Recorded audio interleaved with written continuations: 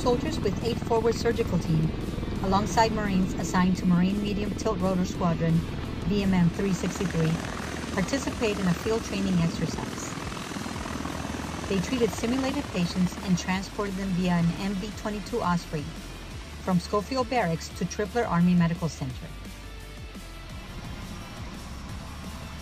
We're conducting casevac drills or cherry picker drills with 8 FRSD. It benefits us through joint training, so coordinating with the Army and their agencies, as well as interoperability to make sure that they can operate with us and us with them.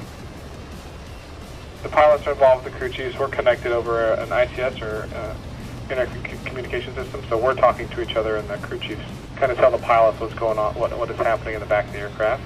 Medical personnel to get the cabin set up correctly for, we call it stanchions and litters, so the way we would load litter-borne patients into the aircraft.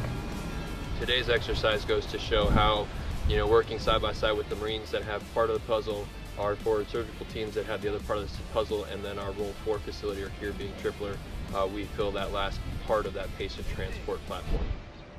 They were simulating point of care injury, so they were soldiers that were in the field that had gone through some pretty traumatic experiences. The forward surgical team went and patched up and did their piece of the puzzle to stabilize them enough to transport on the Osprey, and the Osprey brought them here to the helipad.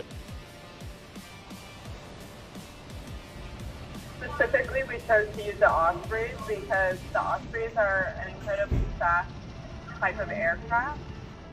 So if you have a casualty who has experienced trauma and is degrading, you can quickly get them from any role of care to a higher level of care with an Osprey because it moves so fast.